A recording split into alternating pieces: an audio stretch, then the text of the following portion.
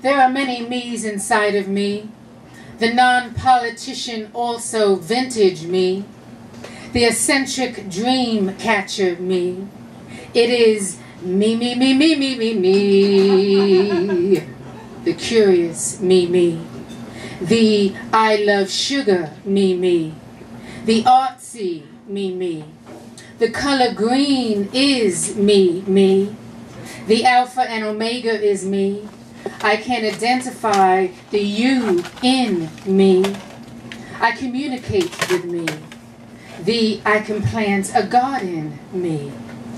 The I in me, the rose in me, the pain in me, the poetry in me, the I see you me, the supernatural me, the battlefield in me, the intellectual Einstein me.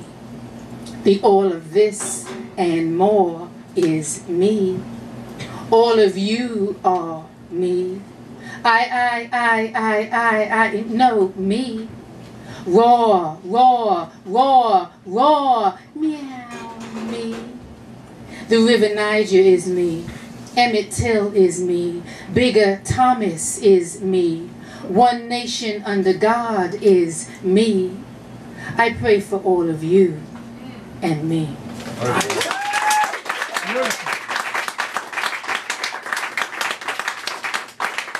Thank you. I was very impressed. I recently just watched a movie called Lust for Life that Kirk Douglas did on Van Gaal. I loved it, and this is what I wrote for the movie, for the performance. It's called Burnt Orange. He captures expressions of people working in woods, fields, and poetry hidden in everyday life. His canvas is an object of excitement, exploring tone, depth, and reflections of many colors.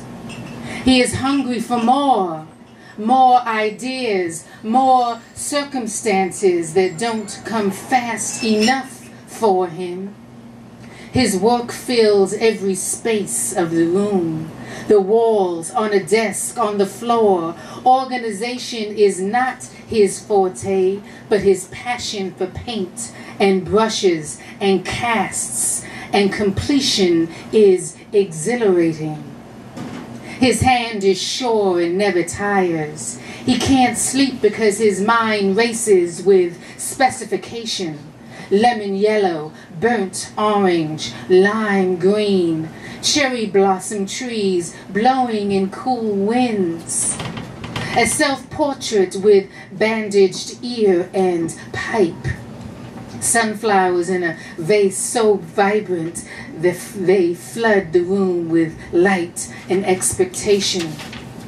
His paintings are a world of motifs that are joyous and expressive. He suffered with psychiatric episodes and delusions and drank heavily.